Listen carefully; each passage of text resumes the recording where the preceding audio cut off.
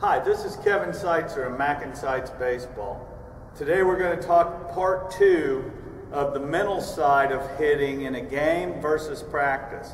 And right now I want to focus on exactly what happens in hitters' minds in the game that can get them in trouble. A lot of times when hitters at higher levels are facing really good off-speed pitches, change-up, curveball, slider, split, whatever those secondary pitches are that pitchers will throw, they can start getting too conscious of being fooled or not being fooled to where they end up late on their fastballs. The majority of pitches that a hitter's going to see is going to be a fastball.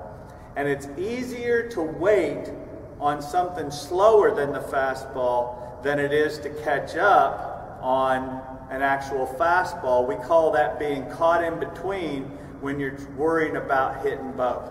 So we want to have the hitter get on the fastball in the game. Don't be late on the fastball. If you get fooled, you get fooled. That's part of it.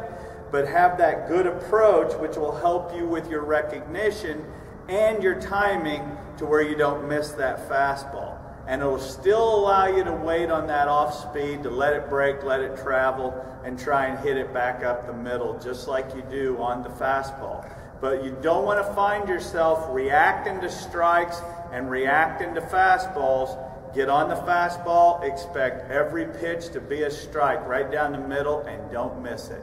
Thanks for being with us at Mac and Sights Baseball.